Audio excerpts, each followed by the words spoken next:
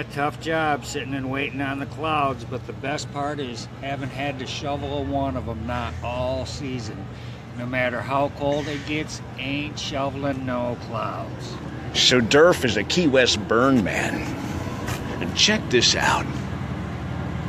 He's here at Key West Bait and Tackle, and he's everywhere, really. You had one at Pigeon Key this last week, didn't you, Durf? Yeah, I was up there at the art festival, and I do the artisans market here in town, and I actually kind of wander around town a lot.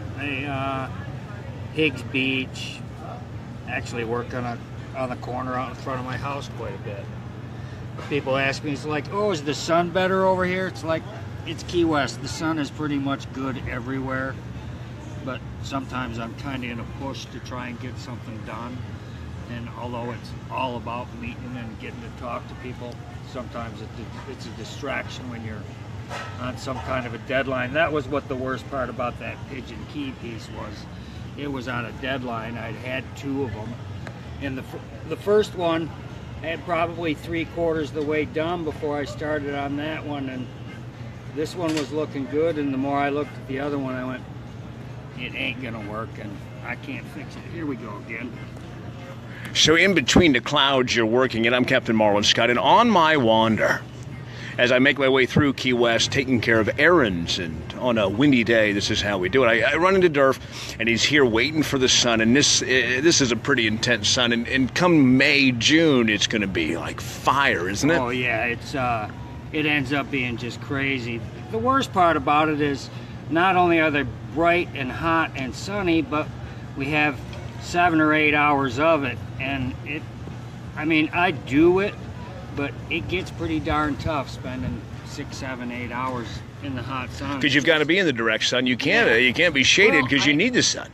The funny part about it is one day in fact, when I was working on this, I got here early, and I had a mirror propped up over by the bike rack. And Joe stood there and he's watching what I'm doing, and he looks and he says, okay, I know you're doing that with the sun, and that's here, but the sun's there. How are you doing that? It's like I'm bouncing it off that mirror out in the parking lot. Yeah, it's amazing what he's done. Now check this out.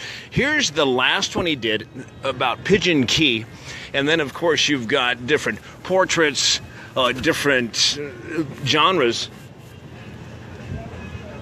And there's nothing quite like his carriage that carries him around town. We see Durf all the time, and many people feel he is pretty much a Key West institution, the Key West burn man. And check out this art.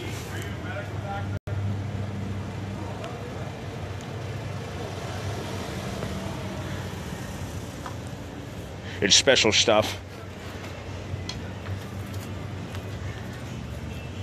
Yeah, people tend to make a bigger deal about it than I do because it's what I do. I just kind of take it for granted, and I mean, it's all about sharing, and it's Key West, and so my thing celebrates the sun.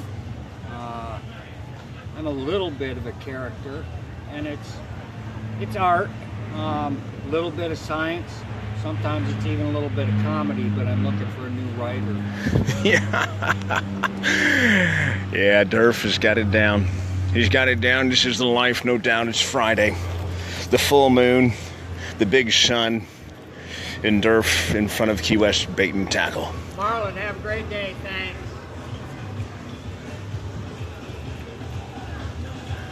So just in case you were interested, I figured I'd bring you some of our Key West sun in a different form. And check back. Facebook.com/Fish Monster Magazine.